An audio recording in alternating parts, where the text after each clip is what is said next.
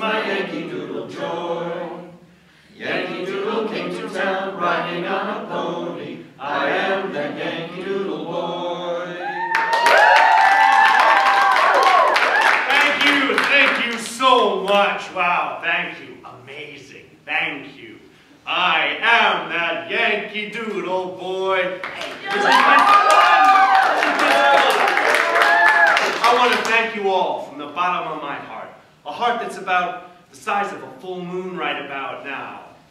Thanks to Private Dooley, who proudly served our country in the Civil War and who helped to usher in the proceedings here tonight. Thanks to our volunteer Minutemen, the Minutemen whose ranks are growing by the day and who do so much to support and protect us. And of course, my friend and spiritual advisor, Bishop Peter Prang, the leader of the League of Forgotten Men. Gentlemen, you are officially forgotten no more. Also, a few people out in the house I want to especially acknowledge. Dan Godwin is here. Dan and Rebecca have given so much to my campaign. I love you guys. That Rebecca can make some mean barbecue, folks. And Joe Rosico is here. Joe, there he is, great patriot, great businessman. Joe has a great nose like myself for smelling deals that other people can't smell. It's an art, isn't it, Joe? Makes me proud to call you a friend, my friend. So, here we are, all of us gathered together on this, dare I say, holy night. God bless! And 2 days away from the election, poised for victory! After a tough, hard-fought, free-swinging campaign. Think of the odds, folks. Think about how we got here. I've had more nasty things said to me than anyone who's ever run for office. I mean, can you believe these so-called journalists?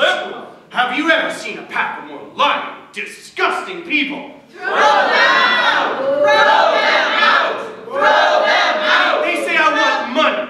Money? I've turned down offers from law firms right here in New York for 3 times the money I'll make as president. You tell them. They say I want power. It's true. It's absolutely true. I do want power. Big, imperial power. But not for me. For you. The power to smash our enemies. Put God back into the classroom.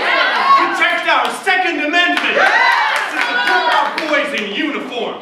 The power to make every single politician work for you. And the power, my friends, to win, win, win, win, win, win, win. But let me tell you something, folks.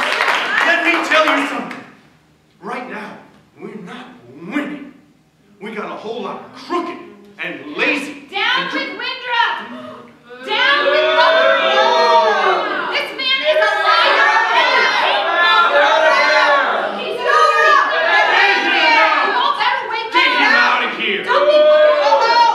in the good old days, we would have known what to do with this boy. See that? We're bringing back the good old days, people. That's right. You see, I love that guy. No, really, I do. I love that guy. You know why? Because he's angry. Oh, sure, he's got it all wrong. He's been brainwashed by all the wrong people. True. But think about it. That anger is the same anger that's fueled our revolution. Yes, sir. And it's at the heart of the discontent that spreads across this country. Right. So what makes us different, is that we're harvesting our anger, cultivating it for a higher purpose, growing it into something fierce and beautiful, a force of nature that's strong enough to beat back our enemies and protect our loved ones, that can defend our liberty and create a safe home, a safe harbor, and a safe haven for every single person living in these United States. For the last 6 months, I have crisscrossed this great nation of ours. New York to California, Texas to Ohio, Florida, Iowa, Maine, you name it. And everywhere I go, I hear the same thing.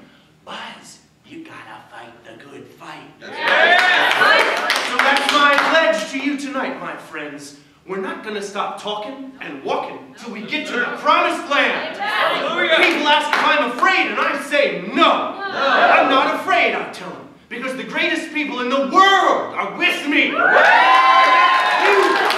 you with me? I said, are you with me? We're going to win this election, and we're we're gonna win big. We're gonna win this country back, and then we'll march into history with our heads held high.